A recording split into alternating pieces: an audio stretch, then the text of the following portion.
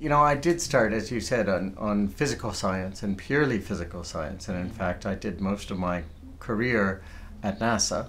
And we worked on developing models of climate change, evaluating those against satellite data primarily from NASA spacecraft, and really trying to figure out this whole problem of climate change. What's going on? What's causing it? What will the impacts be?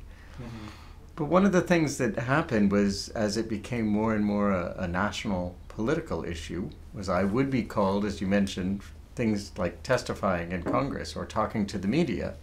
And you found that there was a limit to how far you could get with just telling people scientific information. You know, our measurements would get us better and better confirmation that we understood the basic processes of climate change. Here was what was happening. These are what the impacts would be, and still people wouldn't do anything about it. So this was one of the problems that I really saw, was somehow what we were telling people wasn't really reaching them. And that's how my research evolved, to looking kind of beyond just the physical science and really trying to expand to look at particular things that people relate to more, things like public health impacts that really resonate with people, things like what it does to our ability to grow food, things like quantifying the economic losses. And this is one of the things that I find particularly compelling is, you know, a lot of the argument is, we agree climate change is happening, but it's so expensive to deal with it, we can't afford it. But it's actually really powerful to tell people, you know, that there's a big cost by not doing something. And we've done a lot of work on that, and we can quantify that, and we can see what it does to the economy. And this is not a trade-off between, you know, using fossil fuels or abandoning fossil fuels and all living in the dark and such, right? We're all trying to get needed services that people want, mobility, food, energy, but we're trying to get them in a way that preserves lots of other things we want too. And so we really have to bring in this idea of a systems perspective. How do we provide all of the systems that we want while minimizing the environmental footprint? And I think that that's much more powerful to tell people that kind of story, rather than just saying, you need to minimize the environmental footprint and go figure out something. Don't use fossil fuels anymore. Nobody wants to hear that. Change your behavior, right? You want to hear, if you behave in one way, you'll get this kind of thing. And if you behave in a different way, you know, you might get this, and this might be much more appealing, right? And if you're a state legislature, yes, this might cause some pain in the coal sector to change, and it might really benefit, say, the construction industry, who are working outside, and they're really suffering by the heat extremes. And so you are really going to please many of your constituents by taking action. And maybe you can use that to kind of win over those who are going to be losers, right? There are always winners and losers in these kind of transitions. Well, so the science has become incredibly clear, I would say. And one of the things that we saw last year was a whole series of reports telling us that we understand what's going on very well, and the time to change is now to avoid consequences. The UN IPCC report, the American National Climate Assessment, all of these things were saying climate change is already upon us. It's already costing us. It's only getting worse, and we have to veer off our current course really sharply. So something like the Green New Deal is 100% decarbonization of electricity by 2030. That's actually kind of consistent with what the science is telling us is the pace. It's an extremely rapid change. And so that's, I think, really what justifiably makes some people quite anxious. We've never changed anything quite so pervasive and large scale in our nation so quickly, right? We did change a lot of things. We've gone from, you know, landlines to cell phones. We've gone from horse and buggies to motor vehicles. But these were slow, gradual transitions. And now we're talking about this massive change within a decade. So I think for communication, we have to really put into context to people that climate change is not some distant problem that's spread out and amorphous across the whole planet. This isn't just about the polar bears in their grandchildren's lifetime, right? It's not about biodiversity in some country that they probably couldn't find on a map, right? This is about damages that are already happening. Hurricanes come in and they're much more intense and they're much wetter, and we get huge amounts of flooding. Right? This is already happening. The West keeps catching on fire in these terrible wildfire seasons. These things are upon us, and changing, this big change of decarbonization, will really limit the damage from these, and at the same time, we can quantify what it will do to other industries. Like I mentioned, construction is a great example, right? Construction is outside. It's not efficient to work outside when it's over, the human body physiologically can only adjust to a certain level of heat. And as it gets hotter and hotter, productivity just drops. And so there are economic advantages. Our health sector spending, medical insurance drops because people are healthier with cooler temperatures and reduced air pollution, like you said, right? Cleaner vehicles and cleaner energy leads to better health. So we have better health at the same time that we make this transition. It's not just climate, better health. It's cleaner water and cleaner air. It's our crops grow better. It's all of these things, our industry, everything that's outside, trucking and transportation and construction and manufacturing is typically not in air-conditioned facilities. All of these heat-sensitive jobs, the performance is better. So there's huge parts of society. In fact, the bulk of society comes out ahead, I would say. And that's, I think, what we really have to get across to people. It's a really difficult, challenging transition, but there's so much to gain if we can make this.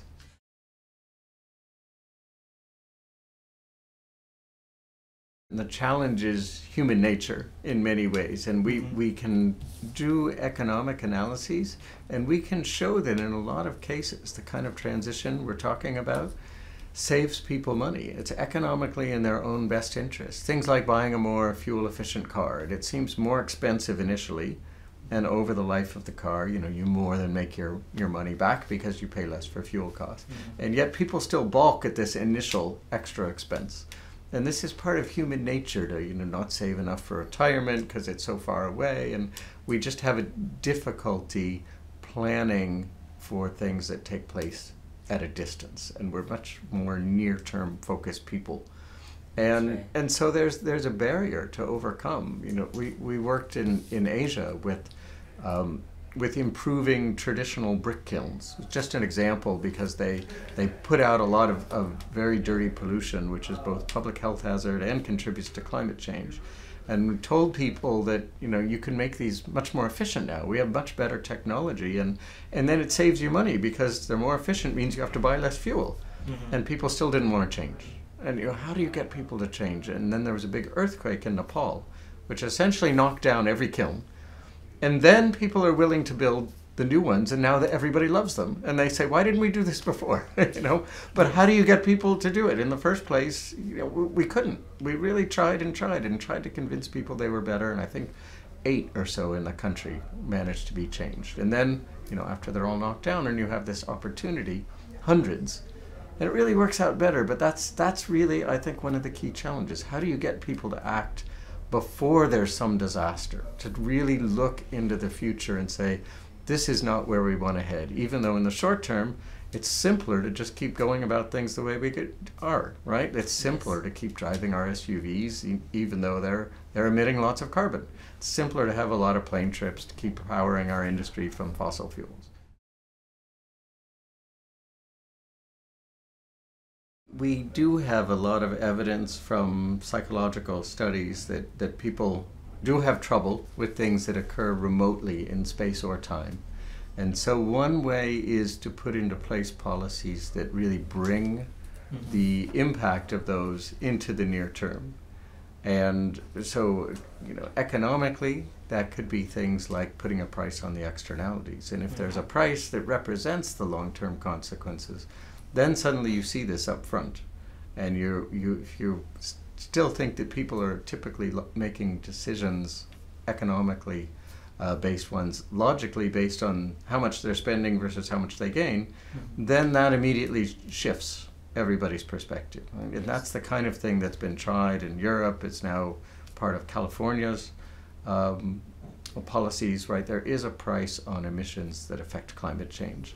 Some places have gone further, and I have been extremely impressed by policies that value, this goes to actually what you work on, things like both the climate and air pollution effect, say for motor vehicles. So one of the best examples I saw was that in Israel, the price of a motor vehicle, the tax is almost 100%. It's huge, right? So they have a lot of room to play with this, and they put together a scheme where the price of every motor vehicle is based on how much carbon it emits and CO2, plus how much it emits of all the pollutants. And you get a grade, they call it the green grade, which then makes it much more expensive to get a polluting car versus a very clean car can be almost something like 8%, I think, is the tax rate for the low end, up to more than 100% for the high end. Huge difference. And this kind of policy that makes you feel the consequence the moment you buy the car was so effective that they had to, recalibrate the grading system after the first 2 years because nobody was buying the dirty cars anymore. Yeah. They just priced them out of the market. But that's a really clever thing to do, I think, is to make the consumer really see the long-term consequences of their purchase at the time of the purchase. Chile is another country that's done the same thing. The taxes are based on pollution. They're based for a power plant. They're based on how close, or industry, how close you are to a city. So how much people are likely to breathe the stuff you're putting out. And there's a different price based on having the exact same power plant in a remote area versus near a town. And again, there are prices on motor vehicles based on how much pollution they emit. And these things have already really had an effect. So I guess that's kind of the conservative economic point of view, is you allow the market to choose, but you really send people a signal. And you do that by really pricing the externalities so that these remote effects are felt right immediately at the time of purchase. This is politically extremely challenging, and this is even what's been happening recently with fossil fuels. And the idea of Trump was, we're going to save coal jobs, as if somehow environmental policy has been driving away coal jobs.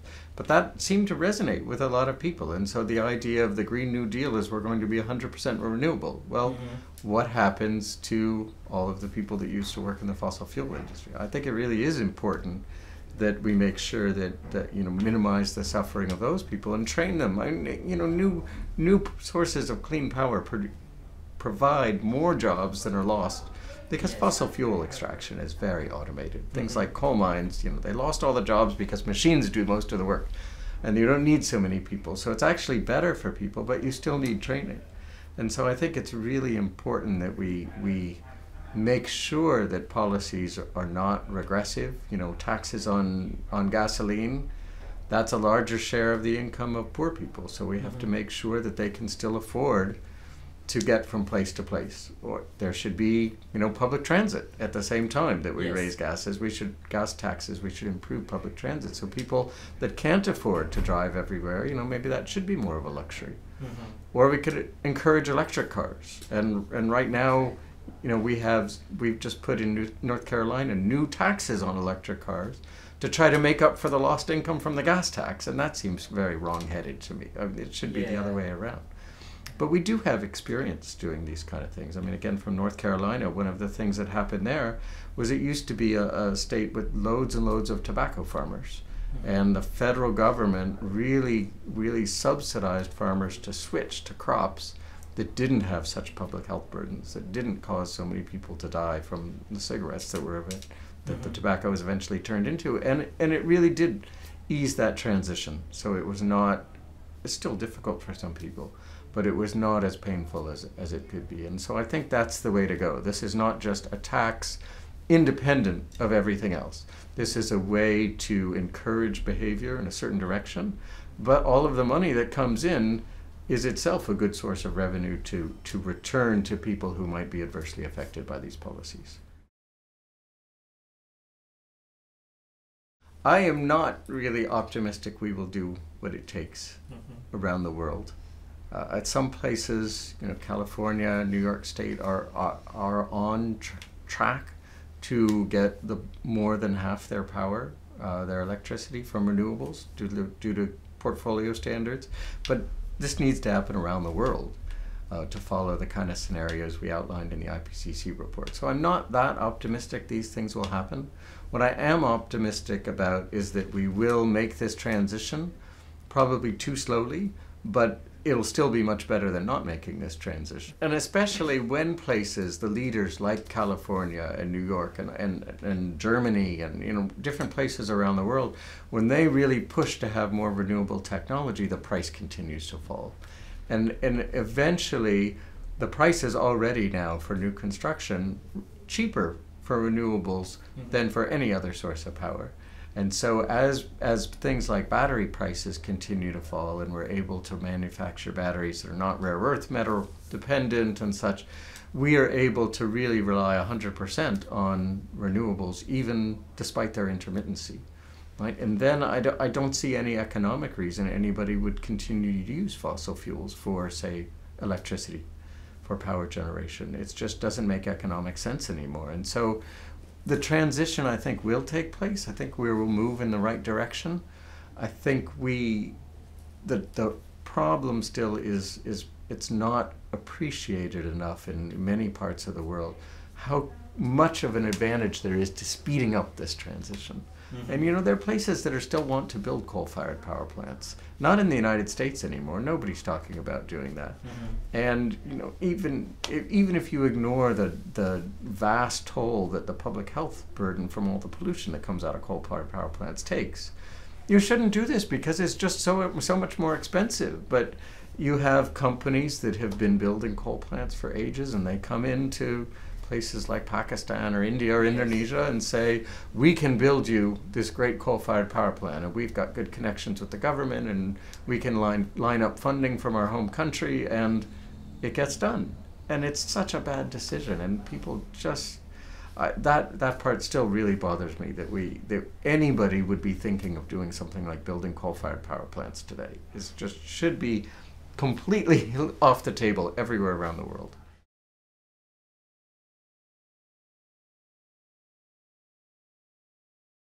I think that should be our strategy, and that's what the West should be pushing for, subsidizing funding. And some of the big agencies like the International Monetary Fund and the World Bank, they are no longer supporting things like coal.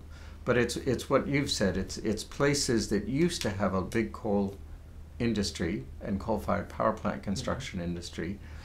Those countries that are no longer building them at home are exporting their industrial capacity elsewhere. And it's still this power of the vested interest that has a lot of connections. They have financing. They can go in and convince these countries to do that. And that, you're right, I think governments should be trying to stop those companies to do that. And again, that goes back to the kind of thing that you feel at home. That's going to cause pain to these industries. So really the governments need to be getting those industries, which have great technical capacity, they've got great managerial skills, they've got financial skills, they can do big projects. They should be helping to put in this huge renewable transition. That's an enormous project. And they're the ideal ones to do it, right? They're the most skilled companies around the world at managing these giant power sector projects. So I think we need to really somehow get the message across, which requires governments to really be stiff and stand up to these industries and say, this is the old technology, it is going away, and we want you to not go away with it, but to be part of the solution. And so you need to transition now to being renewable power if you want to stay around as a company.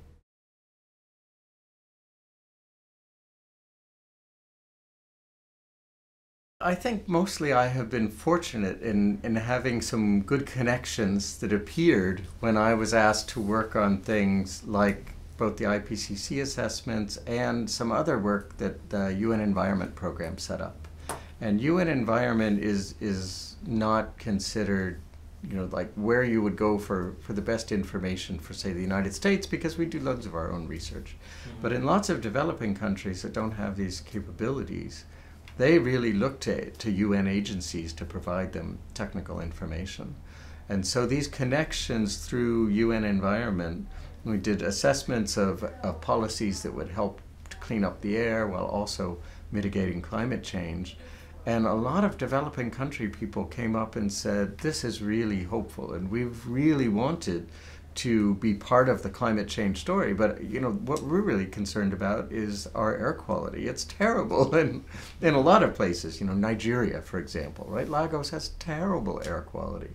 And so they felt really this is a great way for us to be part of the story of cleaning up the environment, minimizing climate change, but at the same time we can do it via something that's really important in our country, which is clean air.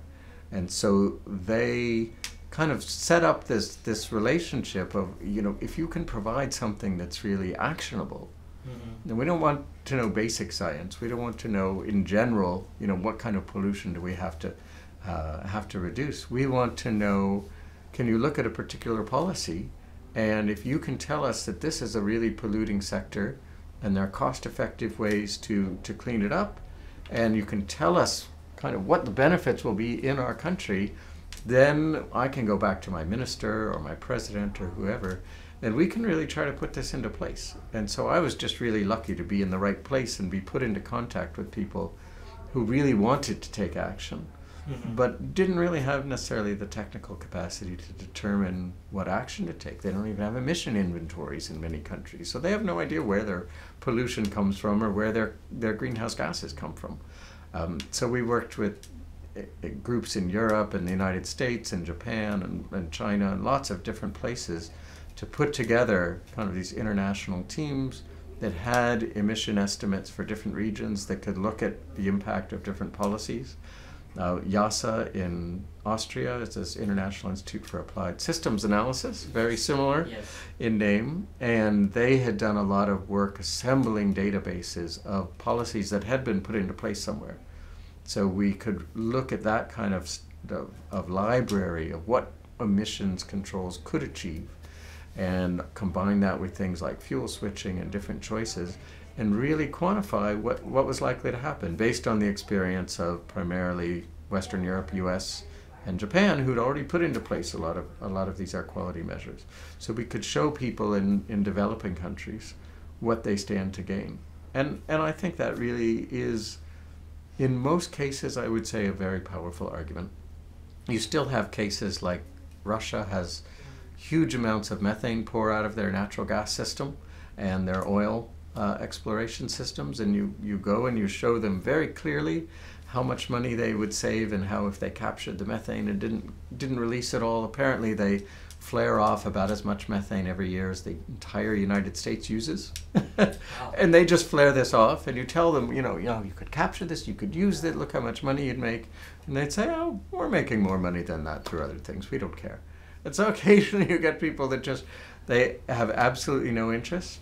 But I would say most places around the world, policymakers at state level, provincial, national level, are really keen to be told that there's something that they can do that will really have a tangible impact in the near term, and it will also contribute to this long-term problem, which they want to do something about, but is typically not anybody's highest priority. If they're the Ministry of Transportation or Power or Health, their highest priority are those things, and climate is at the back of their list, but it's not their top thing.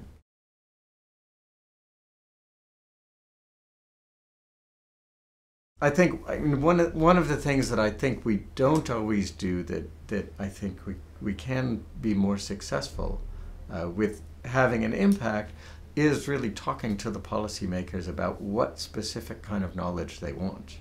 And all of the knowledge that we generate is valuable, but sometimes they're busy people and they have limited budgets and they don't have the time or even expertise to understand the kind of articles we would publish in the technical journals. And they want to know kind of the trade-offs involved in different choices that they're making. And so the more we can figure out what kind of questions that they're really wrestling with, and what kind of support they need. One of the papers we wrote in 2017 came out from a discussion with policymakers. We had a roundtable, and they wanted to push for a change in the way we report emissions to the UN Framework Convention. But they said they didn't have a paper that would really, that they could show and say, look how valuable the scientific community says this would be. So we ended up working with them to write a paper about this and trying to really quantify what would be gained by reporting in a different way. Publish that paper, and then they use that to get countries on board with changing the way they do this. So sometimes really just talking to them and figuring out what kind of things they need to support the actions that they want to make. I mean, they're going to make decisions about transportation policy and energy policy and such. And so the closer you can get to providing something that can feed into that rather than something more general, I think the more likely you can affect what they're doing.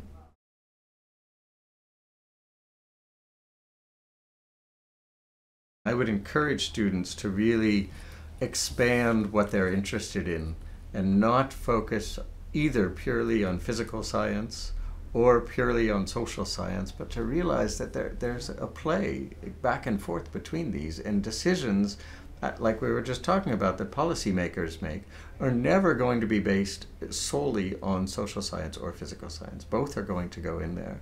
And so the more we understand that people are considering the economics involved in their decisions, they're considering anything that it does to public health, people care a lot about.